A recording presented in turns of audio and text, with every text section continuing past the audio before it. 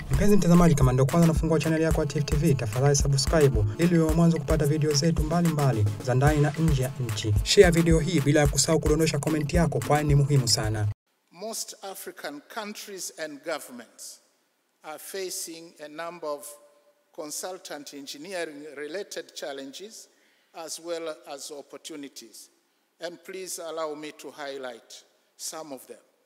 First, project completion delays, exorbitant tender prices, corruption in big engineering tenders, and protracted disputes are not uncommon in Africa, and this is in spite of the practice of using FIDIC contracts, which spell out allocation and management of risks, as well as roles and responsibilities of the main parties.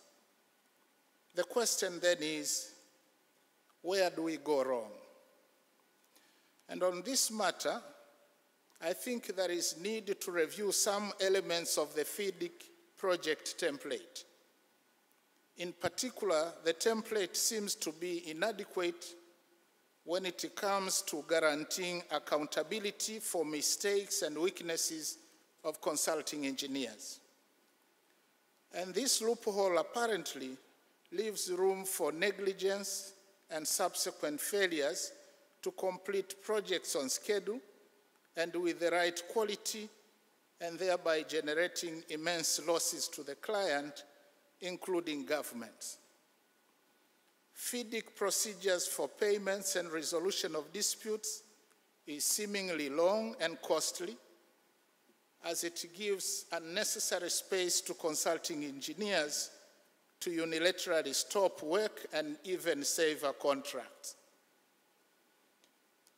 So what do I want to say? Let us put our heads together to find a lasting solution to these challenges, including late payment of contract sums by the clients, of course, which government stands out, as well as late and non-payment of due taxes.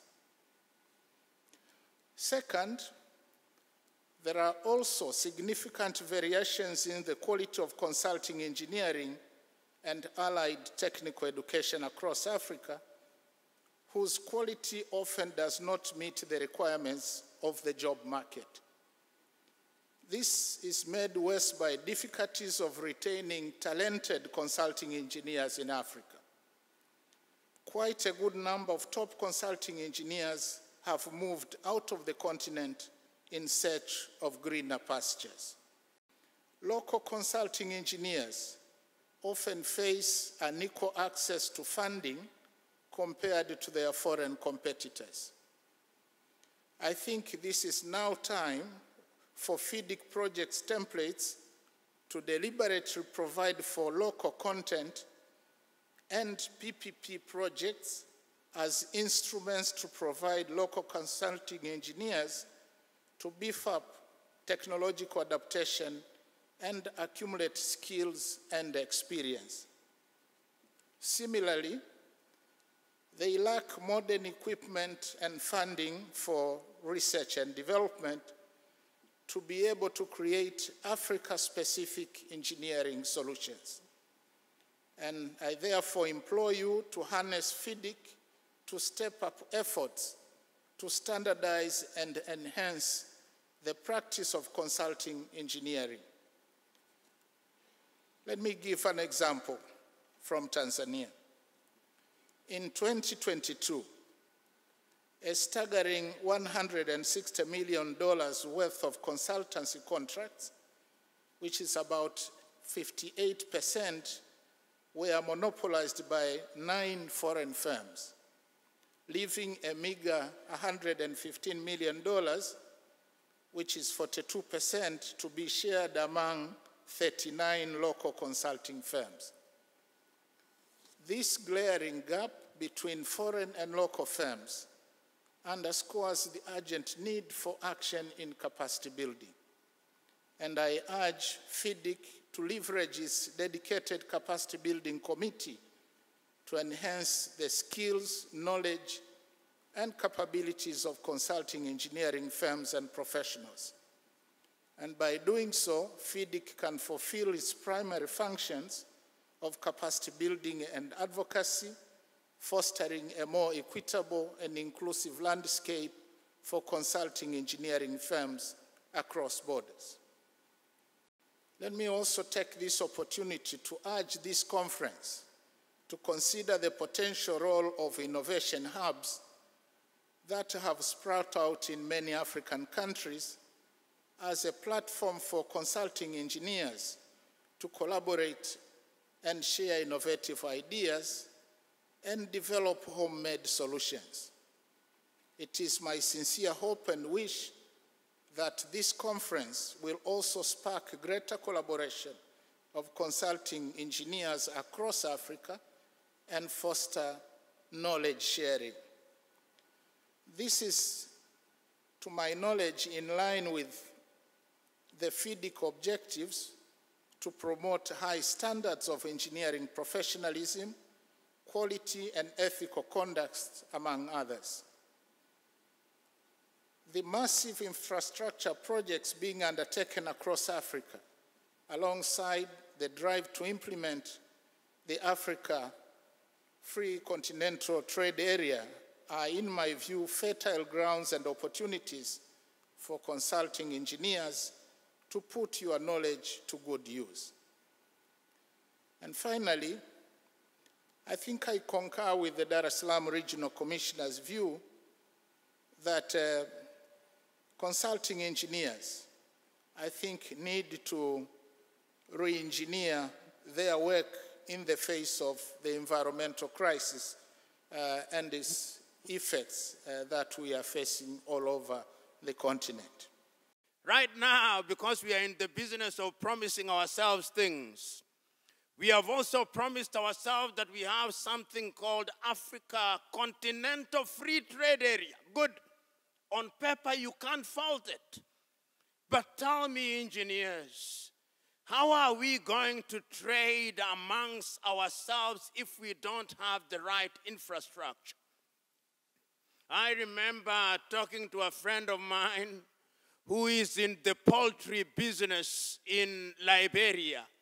He put up a farm in Liberia and he had his first major product to transport to Sierra Leone. He lost 90% of his eggs courtesy of the bad roads. So that when you want to trade, you must also have good infrastructure. Africa Continental Free Trade Area is only going to have meaning when we have supportive infrastructure. Students of history will remind us that slightly over 60 years ago, when many of our African countries were regaining their political independence, the promises that we gave to ourselves included, among other things, that we would improve infrastructure. Almost in every country, the leaders said we would have good roads. The question that we ask today, do we have good roads? The leaders said we would have good railway systems. The question is, do we have good railway systems? We also promised ourselves that we would have electricity. Do we have sufficient electricity? We said that we would have all the things that would improve the quality of our lives in the Department of Infrastructure, and we went on a training spree in our universities, whether it was the University of Dar es Salaam or the University of Ghana or Nsukka in Nigeria or Botswana. We started training our engineers in every sector. The question is, have those efforts yielded the fruits that we desire, or we still fall far short? When mobile telephony came, we embraced it, and we continue to embrace it in the knowledge that going forward we must have the kind of connectivity that will enable us to communicate. Yet the reality in Africa is that even in that area of mobile telephony, we are still lagging behind.